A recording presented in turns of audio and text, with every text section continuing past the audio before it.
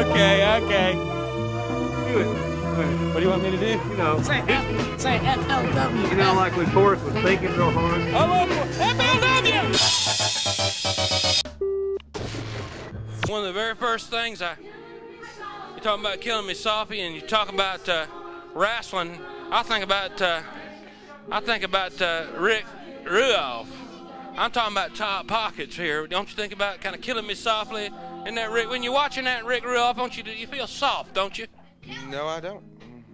Well, does Rick strike you as rich and deep and sharp on the inside, or soft and just kind of killing you softly? It's kind of soft. He is kind of soft. Back at ESPN Outdoors, and it's Rick Ruoff killing you softly. It's Orvis Sporting Life. Thank you. We're wrestling.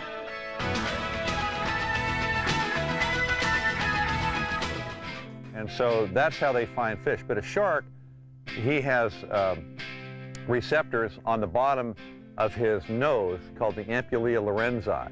And what those are, it's really cool. They, that'd be the cone of ice cream. Lorenzo, what's that man talking about? You give them biology. See, now this is the perfect reason why this show can go haywire. The average bass fisherman, the average chigger can go, what the cone is he talking about? That's what And who cares? You know how you do it is you do it like this, though. Let me show you how you do it.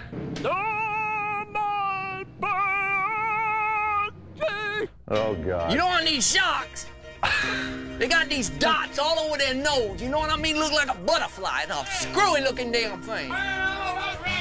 And let me tell you something. It's called the cone of Lorenzo or some bullshit like that.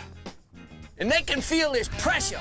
You know, like when the old lady says, give me $100, and you say, I only got 50, you know the pressure you feel? Well, that's what a shark feels. Damn, I know that's right. Yeah, you know what I mean?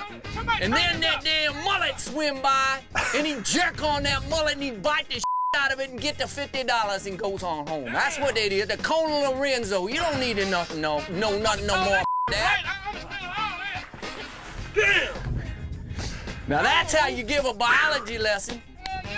Yes, sir. This show is going to go big, isn't it, Ann?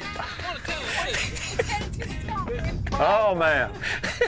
I'm sure there'll be 2 or 3 people out there that understand what I'm talking about. I don't know what that child's talking about. I ain't never heard of no Kona Lorenzo. Excuse me, I'm having a small fit. Yeah, please do. You'd be the only person that did, I'll tell you that.